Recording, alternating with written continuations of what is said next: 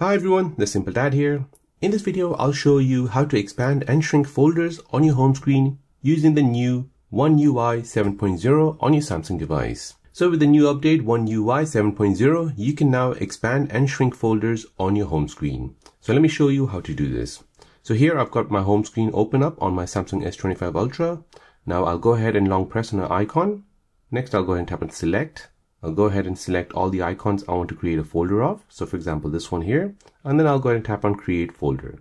So this will now create a folder and open it in full screen. However, I want to go ahead and open it in a pop-up view. So I can go back, go ahead and hold it, tap on enlarge, and this will enlarge the folder.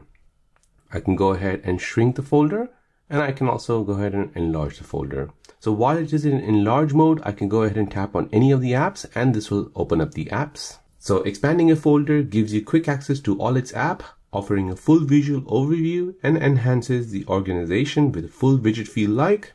However, if you shrink the app, this basically keeps your home screen clean, saves space, and prevents misclicks and supports a minimalistic, faster navigation experience. So there you go guys, that is a new feature where you can expand and shrink folder on your home screen for your Samsung device.